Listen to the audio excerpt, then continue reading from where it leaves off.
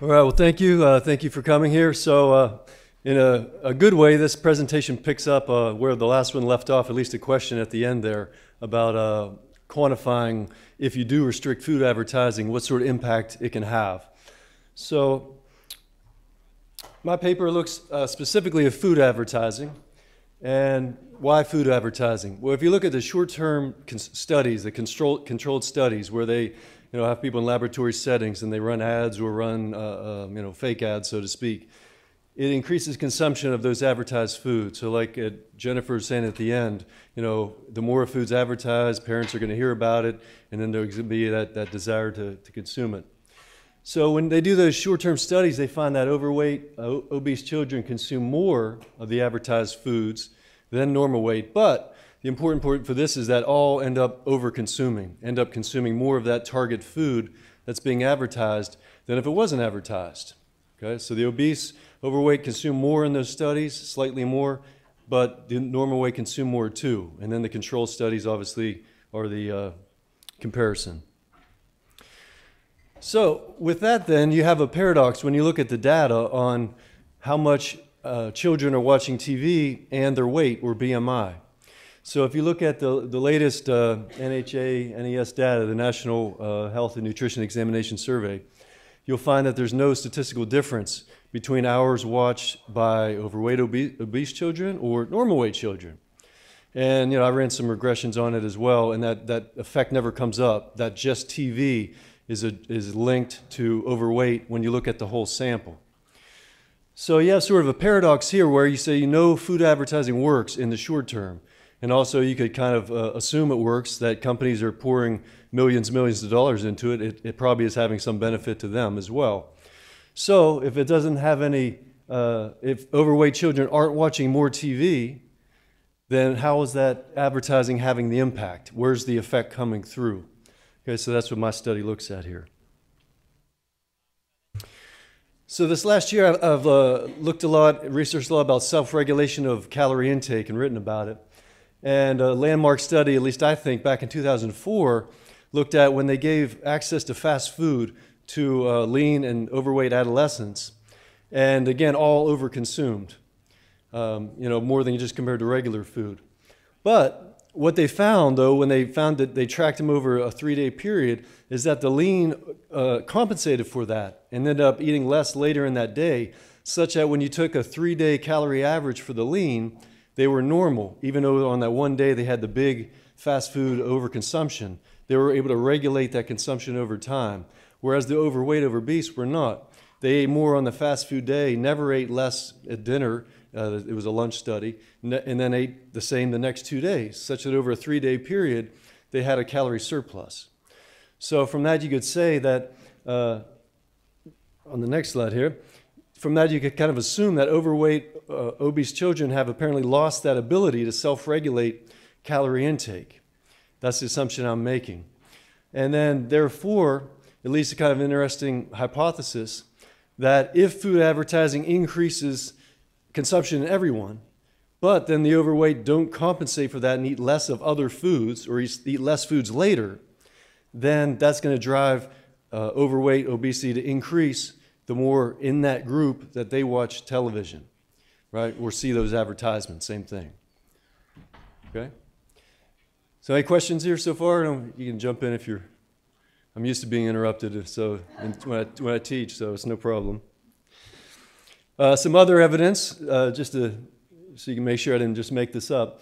A number of other studies looked at self-regulation of energy intake, and this was one of the most interesting ones that I found, is that they took a group of overweight, obese adults and said, okay, we want you to eat so many fruits and vegetables per day, right? I mean, that's a great thing. Eat more fruits and vegetables, you'll be healthier, you'll lose weight. What they found was that they did eat more of those fruits and vegetables, but they actually didn't lose weight, they gained weight, because they just added those extra fruits and vegetables onto what they were already eating. So it actually had a negative impact. It's one of the very few studies that's ever shown a negative impact from fruit and vegetable consumption. Because in this situation, they never said eat less of the other things and more fruits and vegetables. They just said eat another 4 servings of fruits and vegetables to be healthy. It didn't work. It actually made them worse off. Because again, no compensation for that extra food. They added it to what they were already eating. So I thought that was a very pivotal study. So then if you take those pieces of information, the theory then would be that the more, if you just censor your sample to only the overweight obese, and within that sample only, when you allow for individual variation, the more that they watch TV, aka see food advertisement, the more overweight they should be. So what I'm saying is that food advertising should only have an effect in the subset of people who have lost the ability to self-regulate calorie intake. Because now it's just going to tell you to eat more, and then you're not going to eat less. You're just going to eat more on top of what you normally eat. All right, so then there's a side piece here. Since this is a paleo conference here, I wanted to talk about, does food advertising really serve any biological function? In other words, if we're going to ban it, then someone might say, well, you know, is it serving any primary function? Not that I can tell, all right? Obviously, people did find before food advertisement, and I say again, how did people regulate food intake? They seem to do just okay without it. So it'd be hard to argue that food advertisement has any sort of really valuable or biological function to it that is so valuable that if you ban it, you know, the ceiling's going to cave in, right? It's obviously profitable for companies, we know that, but we're saying from a biological, physical perspective, does it do anything? No. And, you know, again, you can see how does the channels through works through, you know, a lot of those ads simulate people eating.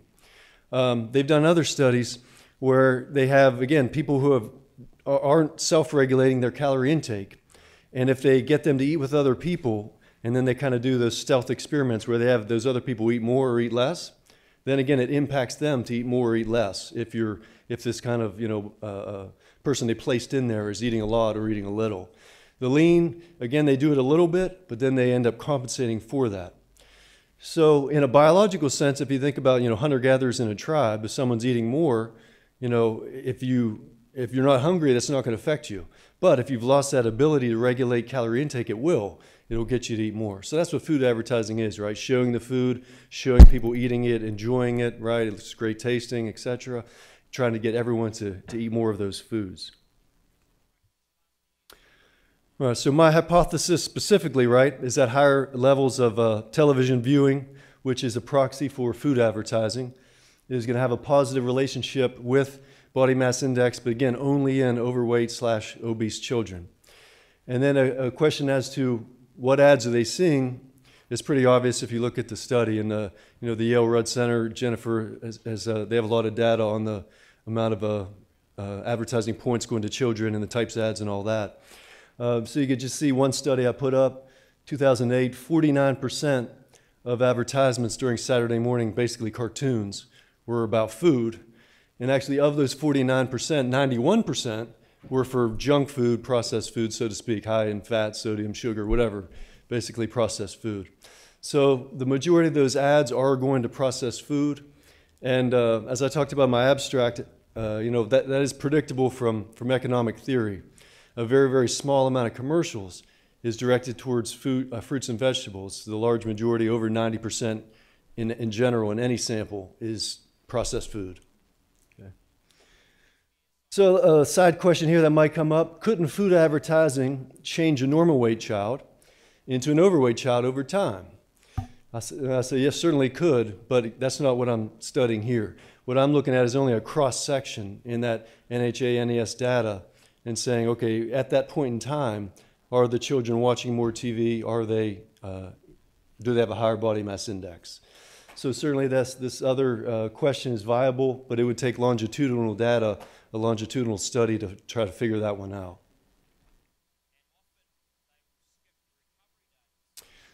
All right, on to the data. So I got the latest data, or at least the latest that had all the variables filled in that I needed. So 2009, 2010 data from the CDC, children's age 2 to 11. And then what's neat about this is it's individual level data. It's an individual level survey. So they have an ID number basically, and then they have, you know, a bunch of characteristics for that child, and then also their examination data if they've, you know, submitted for you know, blood pressure and cardiovascular markers and everything else down the line. So it's a pretty comprehensive data set on on the individuals in that survey. So again, my sample was only overweight, obese, not the normal weight. And then I grouped them together. In some studies, they differentiate and say this much in overweight and this much in obese. I just put them all in one category. I figure the goal is to get people to normal weight, so that's what the public policy really should be focusing on. So the dependent variable, if and you guys run regressions in your spare time or professional time, I guess, is BMI. And then the variation in BMI, the independent variables, you have hours of TV viewing per day. And then physical activity, obviously you want to control for that. So this is the days where a child is at least physically active for 60 minutes. And then the control variables in there, the gender, the race, the income. Obviously, income is a huge factor. As somebody said, children don't have a lot of disposable income. So that's going to play a role. And also, obese overweight is higher in the lower income group in neighborhoods and that type of situation. There are some other variables I would have liked to have, but there was missing data in the NHA NES, so I went with what was available. Okay, so the regression results. Hopefully you can see this here. I try to make it as big as possible. So you get the R squared up top. Basically tells you how much of the variation in the dependent variable I'm explaining. It's a little low if you do this sort of stuff at 0.36, but only because I used BMI. I actually ran this with weight as well, and the R squared was much, much higher, around 85% or something like that. So that's really more of an artifact of just the data and the way it was constructed. But the key thing here is at the bottom. So you have the coefficients. Physical activity is a negative, so that's what you think, right? The more you exercise, the less your BMI is going to be. TV video is the one I was focused on, and then you can see that's positive. So what that variable is saying is for 1 more hour that a overweight, obese child watches television, on average, then their BMI should increase by 0.31. So you get some children that watch more, 4, 5, 6, 7 hours of TV a day, then that's a substantial shift in the BMI. The gender was not statistically significant. Age obviously was. Race, only really African American was statistically significant, and a pretty huge coefficient there.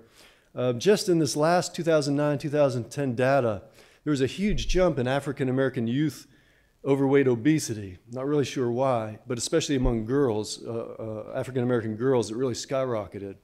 So that's kind of a story for another day. And then that last variable is income poverty ratio, and that's negative.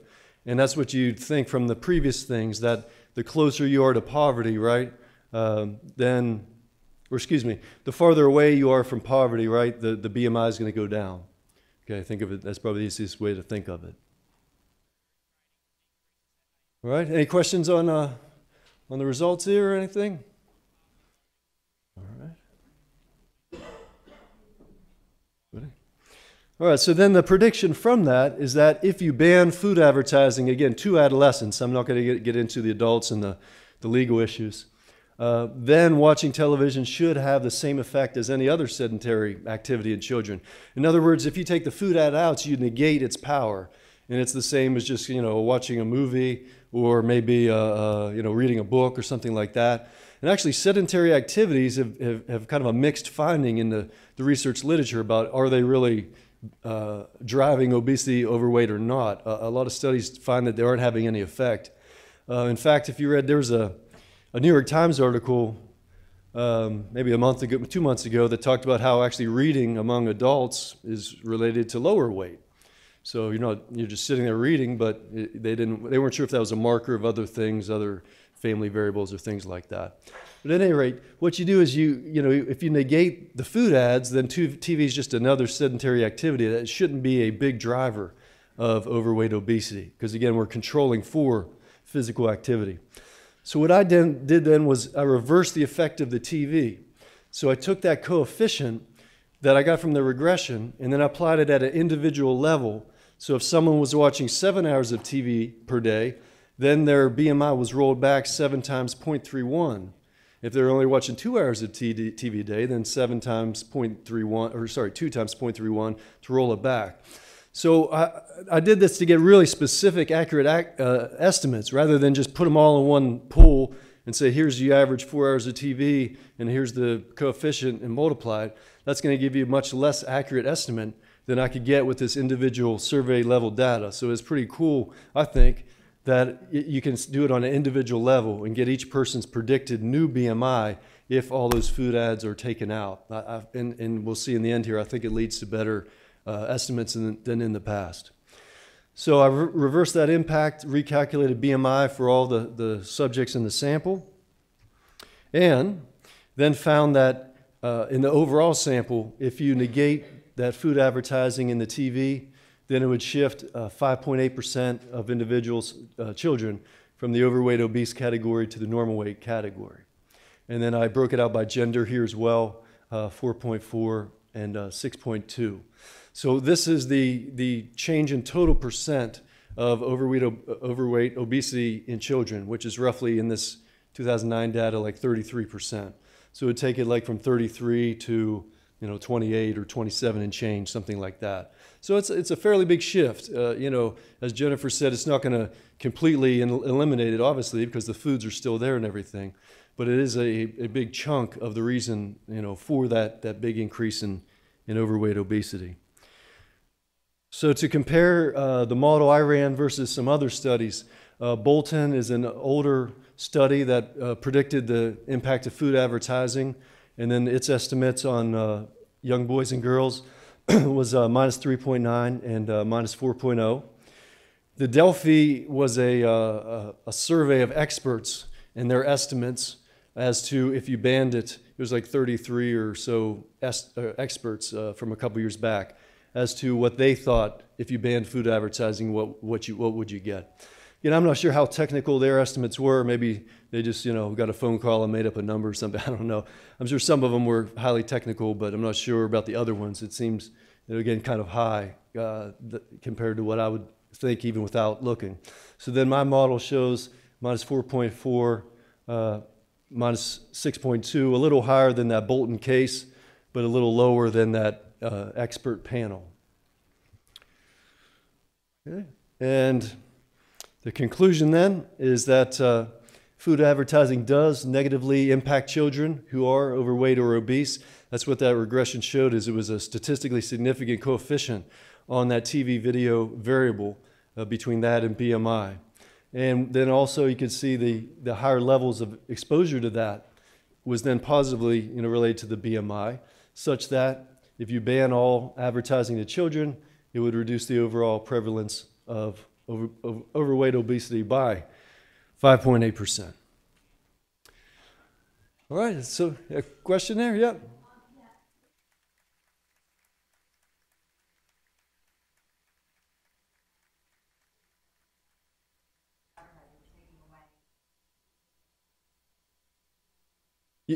Yes, no, I totally understand your question, but not the way I set it up in my opinion, only because that original regression that got that coefficient was hours of TV and BMI. So yes, I mean, it could be the case in that hour of TV only 20 minutes are ads. That tends to be relatively standard. So whatever that 1 hour of TV was, kind of including implicitly the ads, then that's what led to the BMI shift. So, it's kind of like I'm assuming that hour of TV that caused it, and then you negate it, is the same. So in other words, the 20 minutes ads in, the 20 minutes ads out of the hour. If you put the hour in and the hour out, it's the same thing. Again, for your point to be accurate, you'd have to show that the number of ads per TV hour was, variable over time or over people or something like that. But generally, it's the same. And I was just wondering, it's actually the impact of the television watching here. Watching television. Yes, no, because what I'm saying is that the TV containing the ads is what's driving the increase in BMI. If you just say sat and surfed the internet for an hour, that shouldn't have any impact on the BMI. There's nothing inflammatory, so to speak, in there. So it is because it's in the TV that the TV is driving the overconsumption. But yeah, I definitely understand what you're saying. Yeah. Oh, perhaps I missed it. Did you have a control group with people watching TV and no ads? Is that how you're determining that it was ads that had the effect? No, what I said was the way back here at the beginning, that was it the beginning? Yeah, that when I ran regressions separately on this, that normal weight and overweight obese children actually watch similar amounts of TV. So it's not that lean people are just not watching TV at all. They're watching TV, but it's having apparently no impact on them because they're remaining lean. At least it's not impacting their weight. So if you have, like roughly it was like boys was like 2.2 hours. So both normal weight boys and overweight boys are watching the same amount of TV. So from that, you can't say that TV is doing anything just based on that. So I censored the sample to focus only on overweight obese. Thank you. All right. Okay, thank you. Appreciate it.